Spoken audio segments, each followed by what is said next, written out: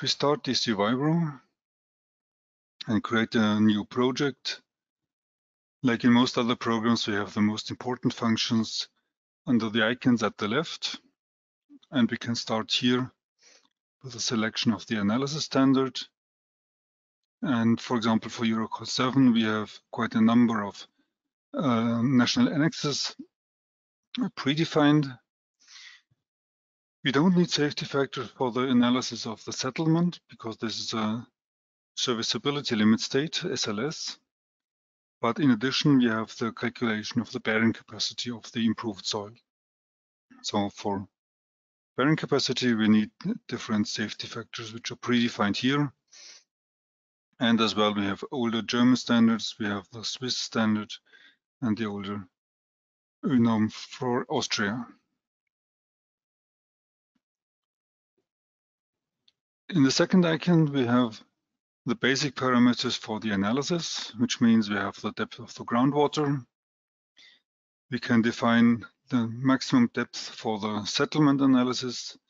Usually, it is calculated to a depth where the load stress, which is decreasing with the depth, will be less than 20% of the overload stress from the soil self-weight.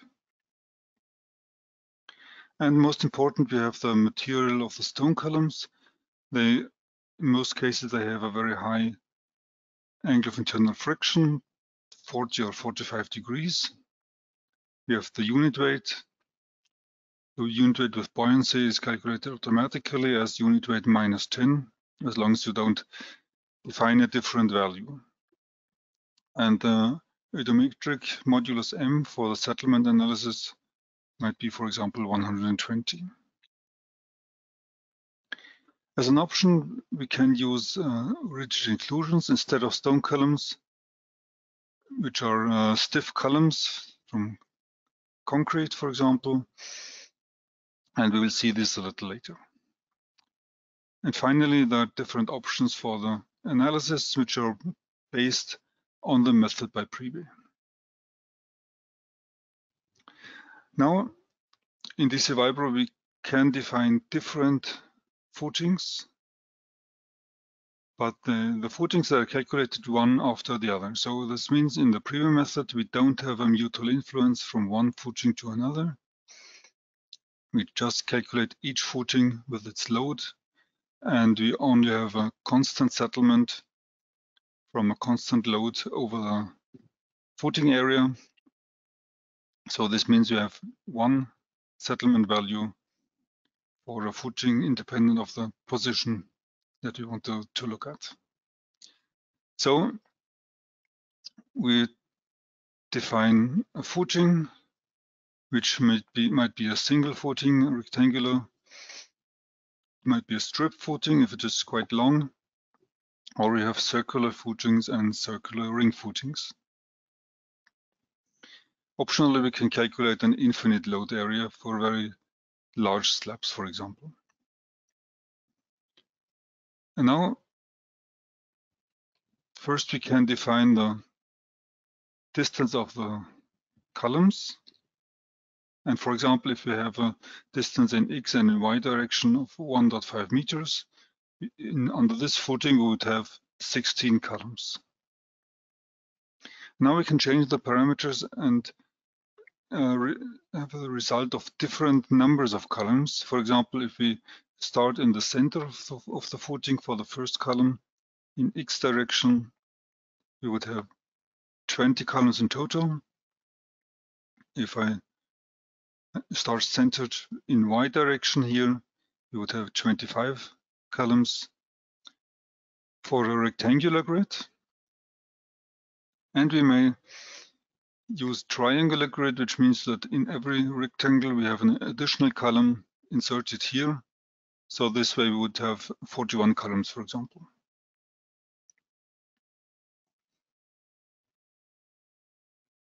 As well, if I use rectangular and a distance of 1.2 meters, for example, in both directions, we would have as well 25 columns under this footing.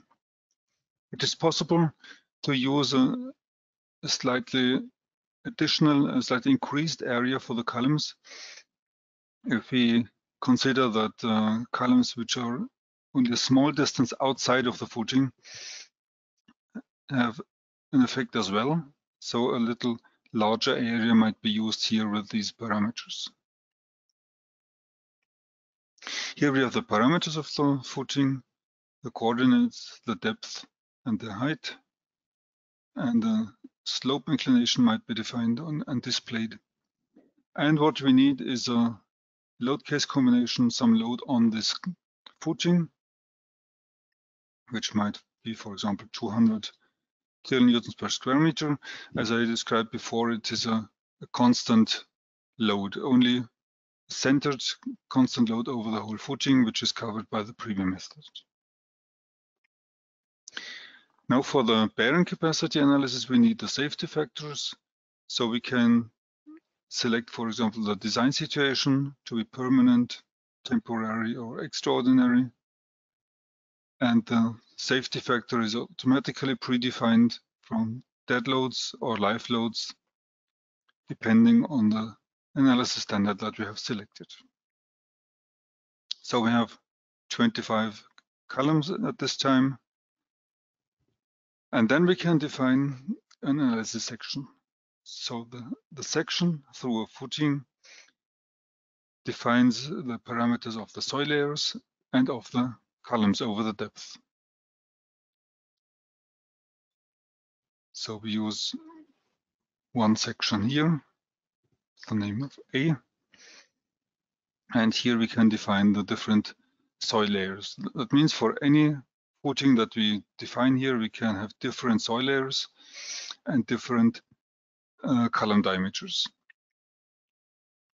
For the soil parameters, there is a parameter proposal, so we can predefine different types of soil, or we can enter the parameters directly. So if we have a silt, for example, with a quite low angle of internal friction, and this silt goes down to a depth of 3 meters, and here we might have a column diameter of 50 centimeters, for example. The next soil layer should be sand, for example, the depth of 7 meters.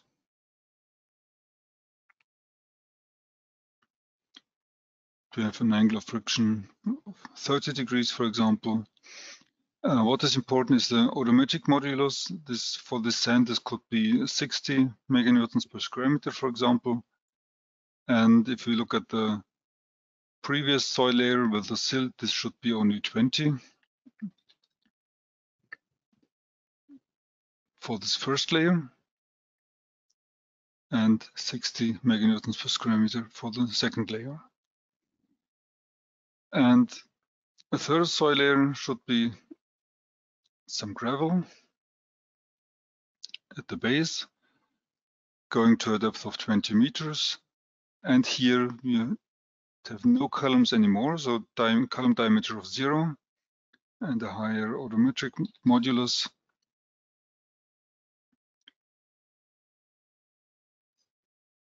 And this way the column ends here at the depth of 7 meters at the final edge of the final depth of the sand layer. Now in the first approach, we can look at the analysis results. If we go here to the output with the input parameters first, we have different soil layers, we have the number of columns, and finally the diameter of the columns over the depth over different soil layers. And we have a ratio of increase of the odometric modulus from the stone columns compared to the ground, to the soil layers. And what we see here, we have the columns going down to the second soil layer. And first we calculate the basic improvement value N0. Then with considering the compression of the columns, we have a factor of N1, and the final improvement factor is N2, which considers the overburden pressure from the soil. So this means that our audiometric modulus is improved by a factor of N2, leading to a smaller settlement. And we can see this in the next table.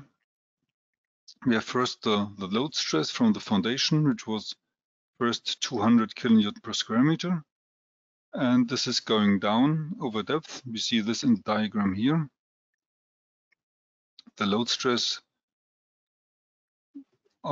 is going to get smaller over the depth, and the superimposed stress from the soil self-weight is increasing over depth. And the settlement is calculated to the depth where this load stress will be less than 20% of the superimposed stress. And with these parameters, we first calculate a settlement without improvement for this foundation. We would have a settlement of 24 millimeters. And then with the Priebe method, we first calculate a settlement for an infinite load area, but with improvement to the stone columns, and then apply a footing factor, which considers the size of the footing, because we don't have an infinite load area, we have only a certain size, and we have a certain number of columns. And this is giving the settlement components over the depth. So we have an improved settlement of only 50 millimeters compared to 24.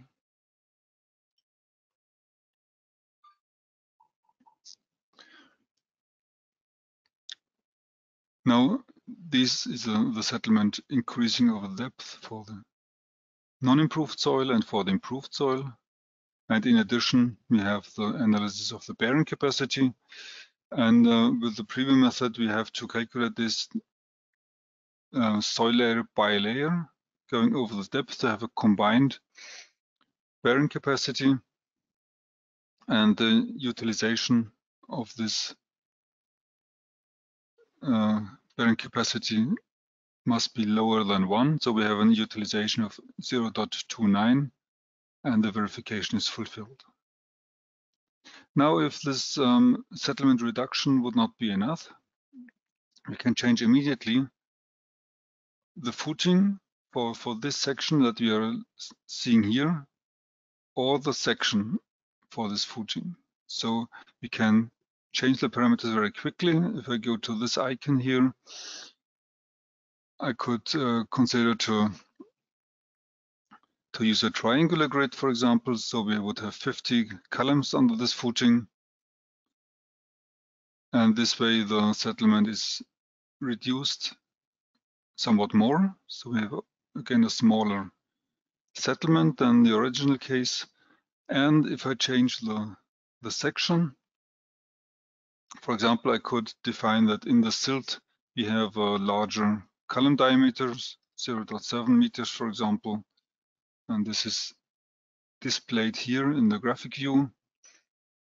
And again, it's calculated to have a settlement which is still more reduced compared to the original one. So this way we can change the parameters very easy. For the footing, let's go back to rectangular, for example, and for the section, for soil parameters, for the column diameters, and so on, to find the settlement that we might consider as okay,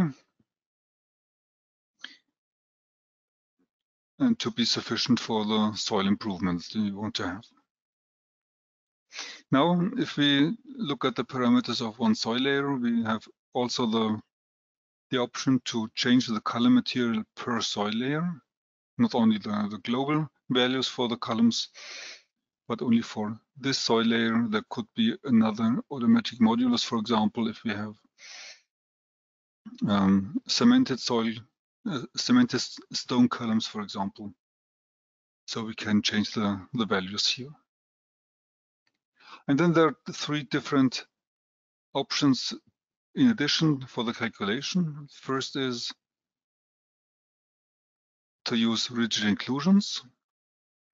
Here we can define the Young's modulus of the concrete, the strength FCK, and the safety for material, which is a non-reinforced concrete, for example. And this way we have stiff columns here over the depth, and you see that the foundation stress is not changing. This stress is going to be constant over the column length. And we have only very small settlements from the compression of this stiff column. So this leads to a much more reduced settlement. And we have the option, if we have a load transferring layer, for example, let's define a new soil layer here with some sand, dense sand, and going to a depth of 1 meter, we have no columns, column diameter of 0, which means that we here have a load distribution layers and the columns start at a larger depth. And just to show one more effect, to have a smaller column depth, only to 6 meters here. And if we look at these results, you see that here we have the load distributing layer between the footing and the columns. And this way we have a kind of punching at the column head, which means that the columns can here punch into this first soil layer and give some additional settlement here, which is shown with the asterisk here. And in addition, we may have a punching at the column toe, which means if the calculation over the depth is going deeper than the end of the stone columns, and if the load stress is higher than the superimposed stress, we have a punching at the column toe, which again gives an additional settlement here. So these are the two effects, punching at the column head and punching at the column toe. And here the rigid inclusions giving a very small settlement here compared to the original value here.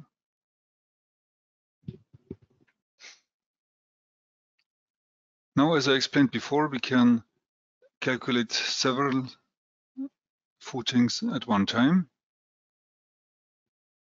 So I could define an additional footing here next to the first one with a size of 4 meters. And here there might be a different column diameter of 1 meter, for example. And we have a new load case combination, 150 kilonewton per square meter, for example, being a permanent load with a safety factor of 1.35. And we can as well define an analysis section through this footing. And compared to the first one, we can change the parameters. So here we would have a silt going to 5 meters depth, for example, and a column diameter of 0.6 meters. And then an end depth of 8 meters for this column. So we have different parameters for different analysis sections. And here, for example, we don't have a rigid inclusion, we just have normal stone columns. So we can change this in the soil layer parameters for this analysis section. You can as well double-click the footing and define a second load case combination, 210 and DSP, for example. So these different footings are calculated separately with no mutual influence. And if we switch through the results. We have first the section A. We have then section 1 for the footing number 2, with the first load case combination giving a reduction of the settlement here, bearing capacity, and finally load case combination 2, the higher load, giving a little higher settlement, but which is much improved comparing to the original value. And here again we have the display of the superimposed stress and the load stress being reduced over the depth, and the comparison between the settlement without improvement and the settlement with improvement. If you have quite a number of not of settlements, but of footings, you also have an option to look directly at the individual results.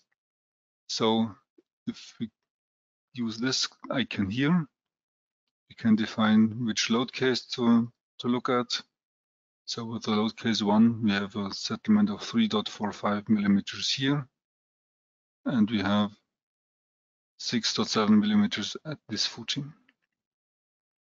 So in this case, if you have quite a large number of footings, you can look immediately at the different results, so where you have which kind of settlement or which size of settlement for the individual footing.